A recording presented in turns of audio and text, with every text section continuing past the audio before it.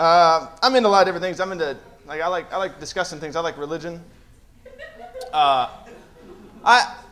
Here's the thing, though. My problem with religion, every religion thinks that, they're right and everybody else is wrong. And it's true. Like the Jewish people believe that they're God's chosen people, and then the Christians showed up and they were like, oh, no.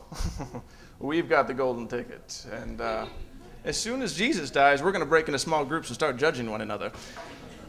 And the Muslims were like, screw it, we'll just blow ourselves up. And religion makes me laugh. Like terrorists, they kind of crack me up, like Al-Qaeda.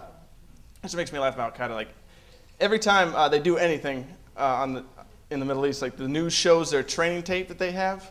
And this is my question. Why are the monkey bars the cornerstone for Al-Qaeda training? We've seen the tape, right? Like, it starts out with like a bunch of guys with AK-47s just blasting away, and then they'll cut to like two guys chucking hand grenades, and there's two guys just doing the monkey bars. These are Islamic extremists, right? Like, we're supposed to be scared of these guys? How do they explain that?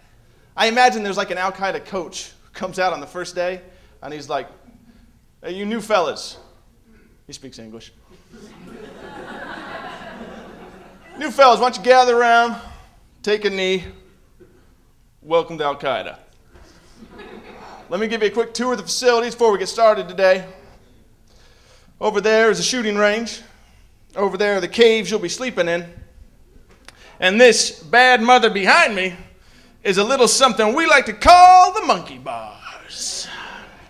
In order to become a terrorist, you got to cross from one side to the other without stopping. It's not easy.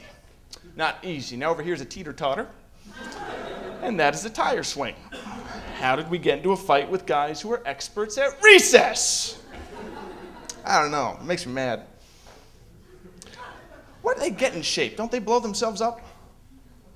It just seemed to me that the fatter you are, the more damage you could do.